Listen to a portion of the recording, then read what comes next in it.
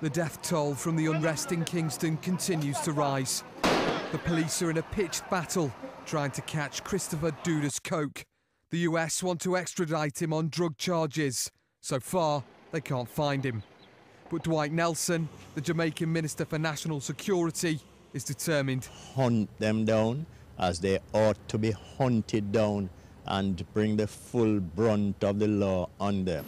US prosecutors have described Coke as the leader of the shower posse, so called because they showered their enemies with bullets. The streets remain a danger as forces try to break down the barricade to get to Coke. The Jamaican PM says they found some of the weapons suspected supporters have been using.